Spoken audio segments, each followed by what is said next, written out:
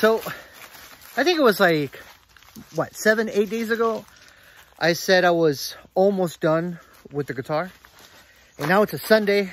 I thought about taking the day off, but obviously I didn't. I'm walking back from my shop right now. And it made me think about this because I think this might be some sort of unwritten rule here. You can go pretty fast at the beginning of any project, at the beginning of any build, really. You can go pretty fast. You know, get your milling done, get the right dimensions, thicknesses, and what have you.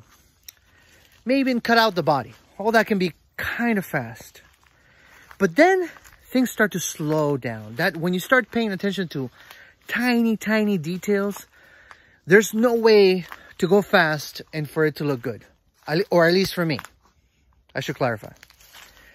So even though I thought I was a couple of days away from finishing the guitar, I think now I'm a day away from finishing the guitar. Which is making me think about a new rule for myself. The last 5%. I think if I am trying to make instruments to the best of my ability, trying to make something as special as I can make it, I should really just focus on that 5%. Because you can make a guitar play. You can follow the rules and the things that other builders have established and make it play. You can even make it sound great.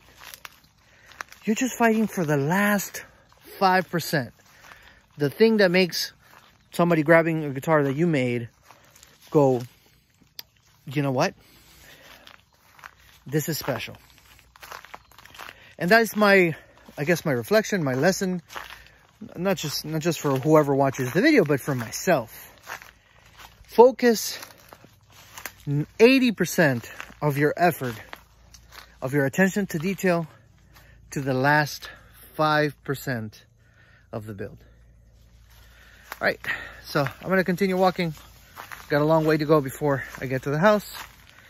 And yeah, I guess this will be a short little video for a Sunday.